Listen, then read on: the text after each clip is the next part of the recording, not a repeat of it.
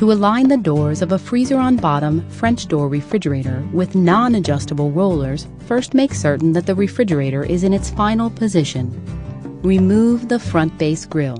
On the ends of the grill, there are molded areas that jut out and cover the brake feet.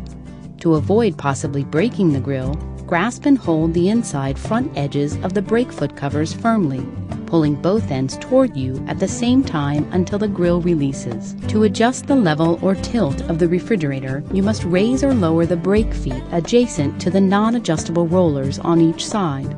The rollers on this refrigerator are for ease of movement only, but each brake foot can be raised and lowered independently.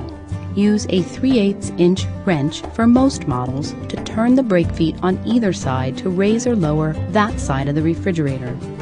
Referring to your use and care guide will confirm the appropriate wrench size for your refrigerator model. Turning the brake foot to the right or clockwise lowers the foot and raises that side of the refrigerator. Turning the brake foot to the left or counterclockwise raises the foot and lowers that side of the refrigerator. If the left door is higher, as seen here, you will need to raise the opposite side of the refrigerator by turning the right side brake foot clockwise.